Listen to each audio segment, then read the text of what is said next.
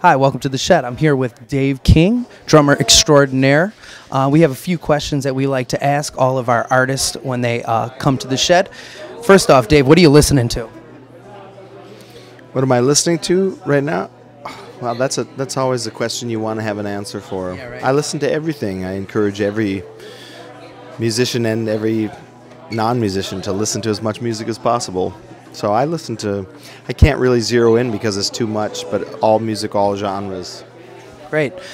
Another thing, we have a lot of students that are working on trying to get a great practice routine together, and a lot of times they come to us and they're like, we're stuck. We're not feeling like we're getting any better. Do you have any tips for those students that feel like they're plateauing? I would say that, sometimes we want things to happen quicker than they can, and I think especially today with immediate access to things that inspire us, that doesn't necessarily mean it translates to immediate improvement. And just because you're checking out a lot and practicing doesn't mean that it's all of a sudden going to happen. You got to really work for it and stay in there. I think it's pressing through the harder times is the way to become a great artist in any medium. So I would say just stop having expectations to get better. Sure. That's always great advice. Another thing is you're a really creative musician. You're someone who's playing in a ton of bands, all different kinds of styles. Any advice for students that I'm a funk player or I'm a jazz player, trying to get them to think about maybe experimenting, playing some other stuff?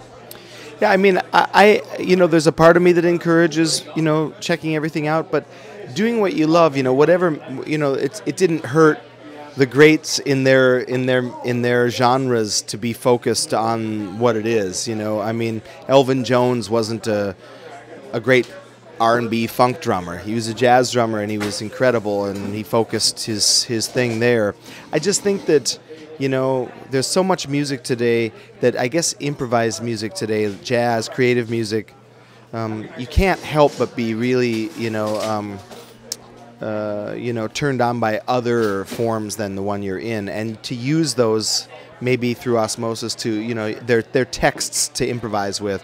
So, I mean, I think personally that people should be checking everything out, but at the end of the day, if you're not into it, I also don't think there should be pressure that you've got to be this or be that. I think that if you are one thing, and a lot of people are, I listen to punk rock and that's all I do, that's fine. I mean, if that's the music that gets you there, then that's what gets you there. Sure. What's one piece of advice that you think is the most important thing for young musicians to work on their development? Again, I think two things. I think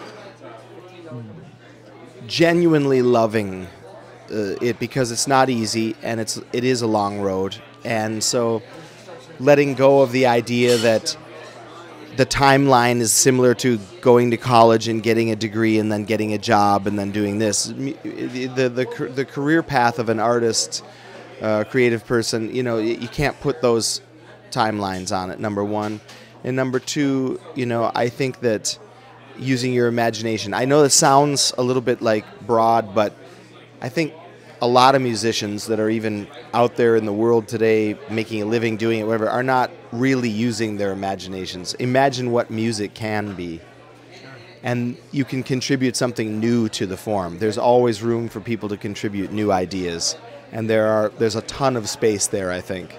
Because there's a lot of derivative stuff out there, and there's a lot of whatever. And I just think, man, get an idea as well as getting your chops together. Awesome. And one final question. I lost my train of thought on that one. Okay. That's all right.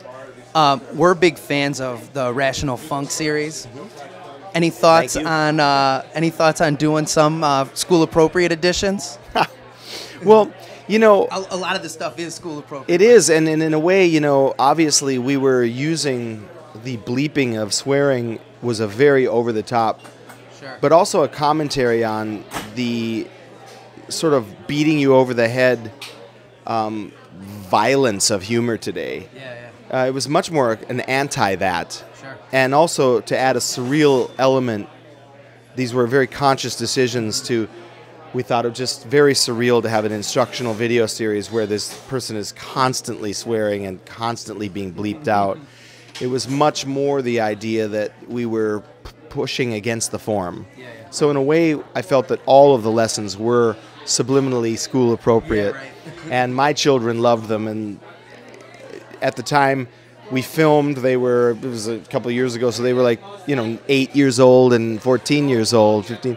And I don't swear at home, and I don't act that way. They saw that it was a heavier message in it. So for us, it was just about pushing against the form as much as possible. But I don't know. I mean, I go to schools, and I have my own children, and I talk with people. So, I mean, yeah, I don't think that Joe and I are going to be doing anything totally G-rated ever. I'm not going to lie, both Bob and myself have shown it in class. Good. I think you should. I think you should. They're hearing a lot worse in the playgrounds. Absolutely. And one final one. I remember what I was going to ask you. If you could go back in time and give yourself, a younger version of yourself, a piece of advice, what would you say to that younger Dave? I was just asked this for the first time recently, too, and I had a great answer before.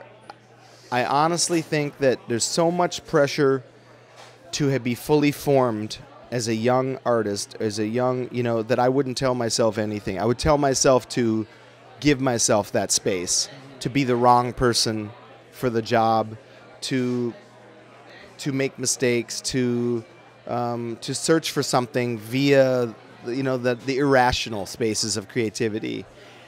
We're pressured too much to be working it and being hireable and whatever, that we're cutting off a sort of elemental aspect, which is art.